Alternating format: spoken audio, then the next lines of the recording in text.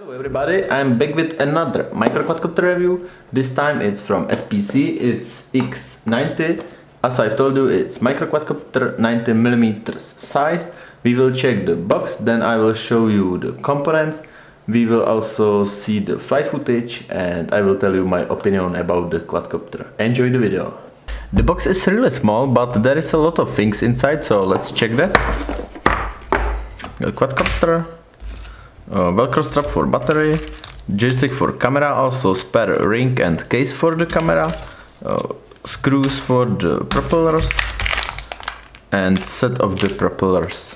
Let's check those propellers. They are almost 2-inch size. Their name is Hulky and they look pretty durable. And first look at this quadcopter. This is really one of the nicest quadcopter I've seen. It's really small and cute and this green line looks really nice. So design is awesome.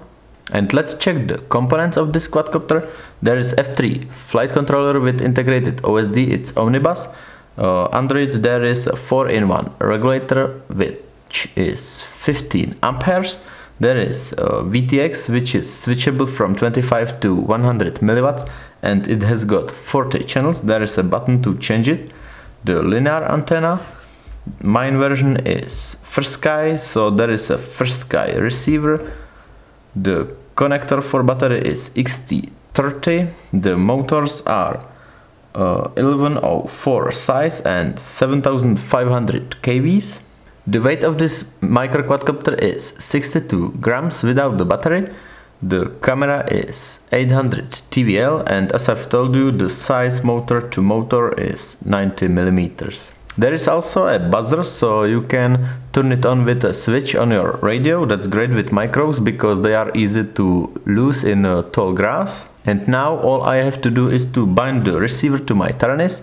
I will connect it to the computer, see the basic configuration and you will see the flight footage.